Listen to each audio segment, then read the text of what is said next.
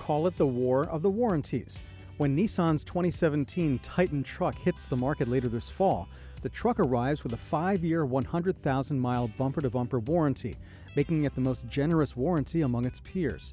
Nissan's rivals typically offer truck warranties for 3 years and 36,000 miles. Nissan is lagging behind in the U.S. full-size truck market, and a goal of the new warranty offer is to entice consumers away from Ford, Chevrolet, and Fiat Chrysler.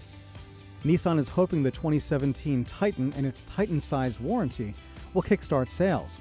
Nissan, along with Japanese rivals Toyota and Honda Motor, have long trailed the U.S. car makers in truck sales, putting them at a disadvantage when gasoline prices fall and demand for full-size pickups rises.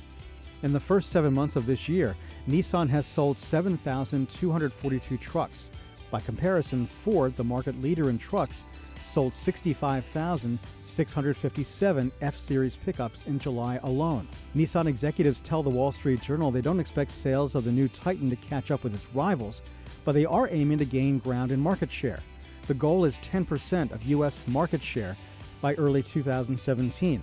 Currently, Nissan holds 8.7% of U.S. market share.